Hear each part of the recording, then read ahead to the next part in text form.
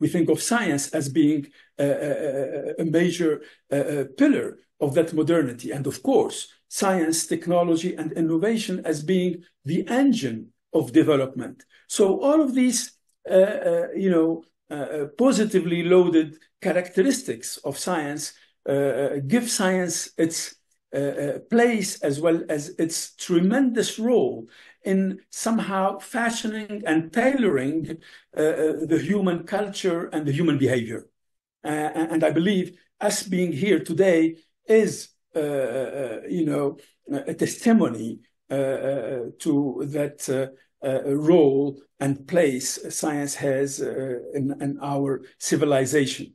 We all know that the founding father of WAAS also launched this wonderful project because humanity was undergoing a very, very challenging crisis.